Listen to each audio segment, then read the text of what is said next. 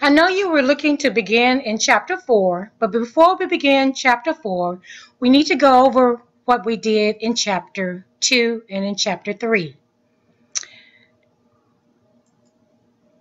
So QuickBooks have a default. QuickBooks have default accounts. As you've seen in Chapters 2 and 3, QuickBooks identifies certain accounts as system default accounts. These accounts are used to identify a transaction recorded in the QuickBooks window. When you deal with vendors, you have vendor transactions, and they are called account payable accounts, and they're recorded in the Enter Bills window. When you have customers, customer transactions are account receivable accounts, and they are recorded in the Create Invoice windows. When QuickBooks looks for an account, it looks for the account type, which is a number, not the account name. When we have vendor activities, what happens is you receive a bill and say the bill is from Computer Town for $3,600.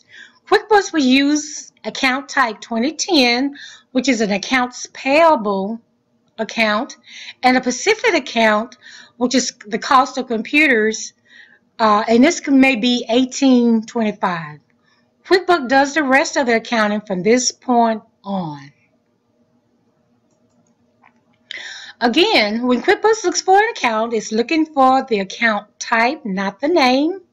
So with customers, you're dealing with customer activities. For example, you provide 16 hours of design services to Ms. Sally Fields at $30 an hour, which comes to about $480, and she's going to pay it in 30 days. So what happens is you create an invoice to show this customer does not pay immediately. So if the customer pays immediately, you're going to go straight to create sales.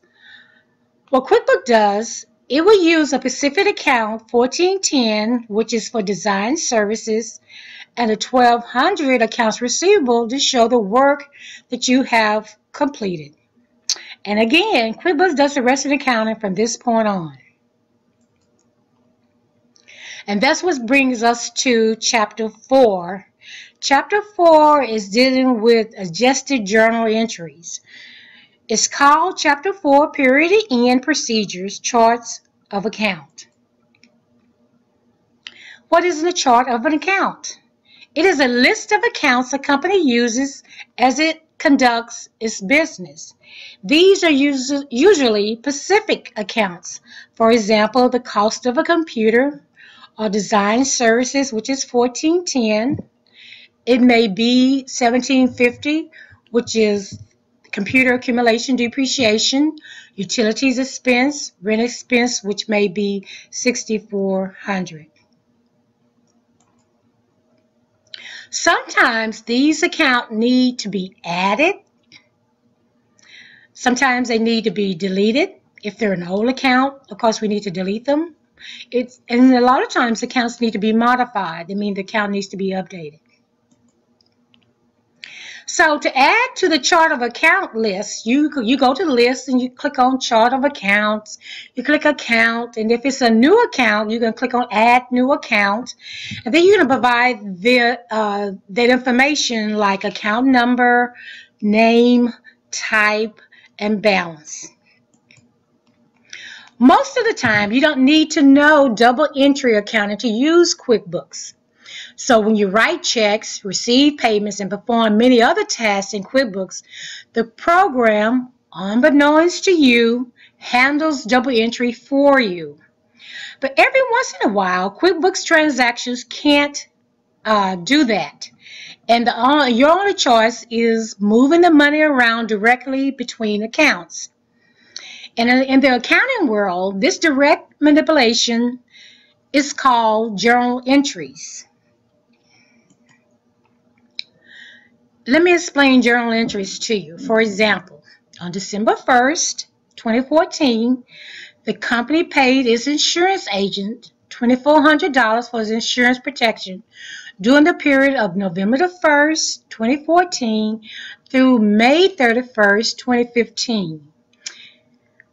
The $2,400 transaction was recorded in the accounting records on December 1st. But the amount, the $2,400 amount, represents 6 months of coverage and expense. In QuickBooks, we would assign accounts associated with insurance expense and accounts payable when we enter a bill and then we pay the bill for the entire $2,400.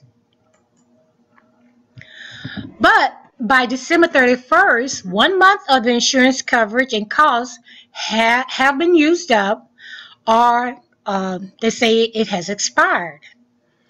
So the income statement for December should report just 1 month of insurance cost of $400. How do we get to this $400? That's your $2,400 divided by 6 months. And that $400 is in the account insurance expense.